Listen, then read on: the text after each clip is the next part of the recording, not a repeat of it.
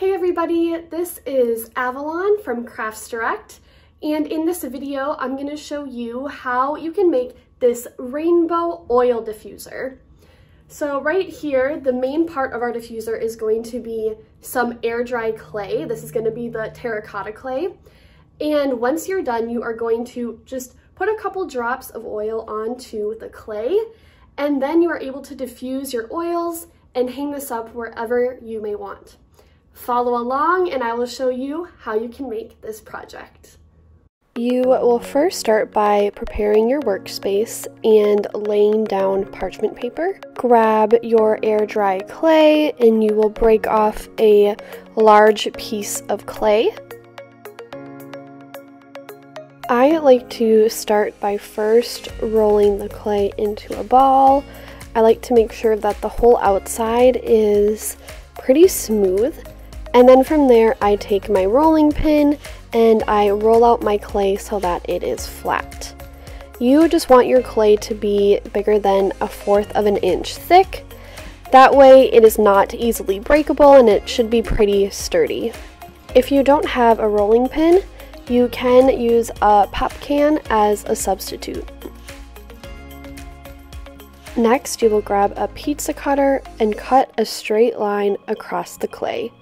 You just want to make sure you have about 4 inches of clay left at the top of the line. Grab a tape measure or ruler and you will measure out 3 inches. You'll want to put 2 marks in your clay, one at the 3-inch mark and one at the top of the ruler. Use either an X-Acto knife or a tool from a clay tool set and you will create your rainbow shape.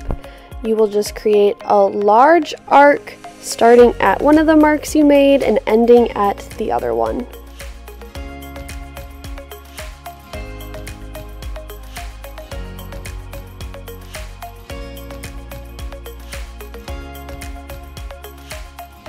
Remove the extra clay from the top of the shape that you just cut out. You will then take a small paintbrush and we are going to use the end of the paintbrush that's rounded, and we are going to create some more arcs in our rainbow.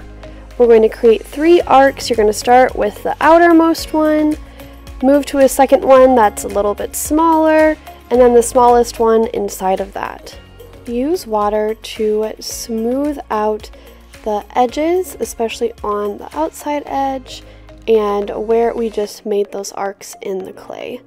You then can go back with your paintbrush to finish out those lines and help smooth out anything else.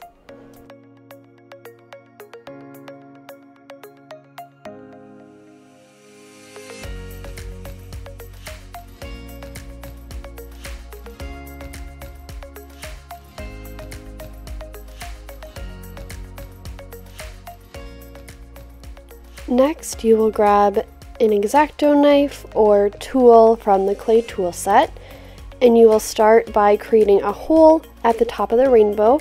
You're going to want this to be fairly big since we are going to be stringing jute through the top, and then you are going to create holes at the bottom of each arc on both ends. So you should have 6 holes at the bottom. Make sure the holes pierce through the other side of the clay so that we can string everything that we need to go through those holes. You will then let your clay air dry.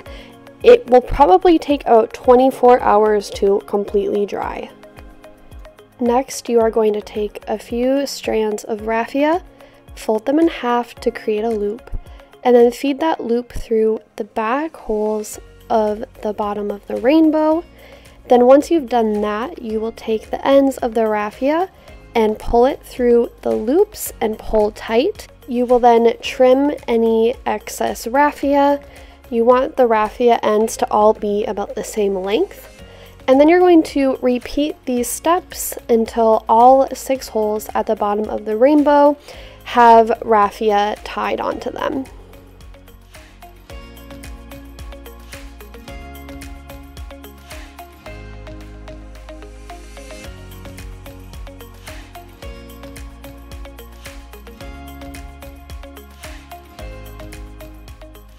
Next, you will grab your wooden beads.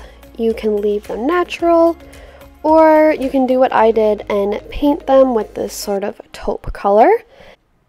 Cut a long piece of jute and then take one of the ends and put it through the hole at the top of the rainbow. Create a loop with the jute that you have, and then take your wooden beads and string them onto the loop.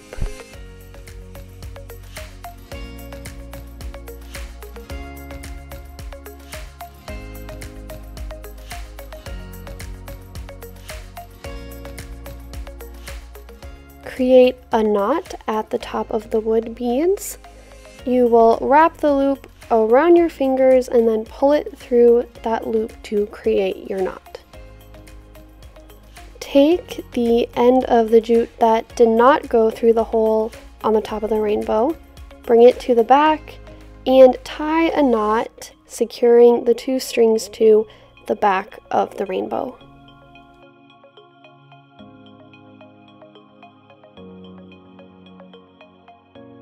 Now you can add a few drops of some oils, and now your diffuser is ready to be hung up and enjoyed.